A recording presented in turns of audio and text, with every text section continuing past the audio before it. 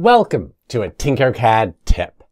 My problem is I want to make a hole 20 millimeters in from this edge. How to do this is not exactly clear in Tinkercad, so I'm going to show you a trick that I use to accurately position objects. The first thing I'm going to do is move this in here. But how do I know how far it is from the edge? Well, I'm going to use the Align tool. So I select both objects, then I'm going to hit the Align tool and click Align on the left edge. Click off of it so nothing's selected and click on just the hole. Now, as I move it, you'll notice that where it starts was from where the right edge of that cylinder was.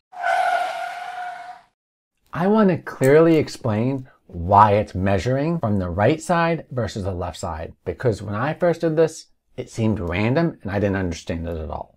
It's all based where you clicked on the object, in this case the hole. So imagine a dividing line right in the middle here. If I click and drag on the right side of that dividing line, it's going to measure from the right side. So start on the right side and measure to the right side.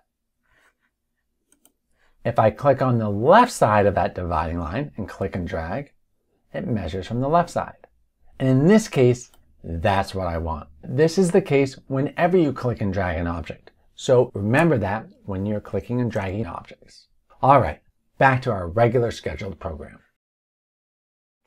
Notice I'm clicking on the left-hand side when I click and drag, and that will give me the correct measurement that I want. And in fact, I can type an exact number here by clicking on this and saying 20. I now know that it's exactly 20 millimeters from that edge, perfectly positioned and ready to group. Using the Align tool to help position things accurately is really powerful. Tinkercad is really good for design for beginners, but it's missing some features that Advanced CAD does really well, such as that, and this is a workaround that is fairly efficient and will help you create more accurate designs. Thanks for watching. Until next time, take some time to learn and create every day.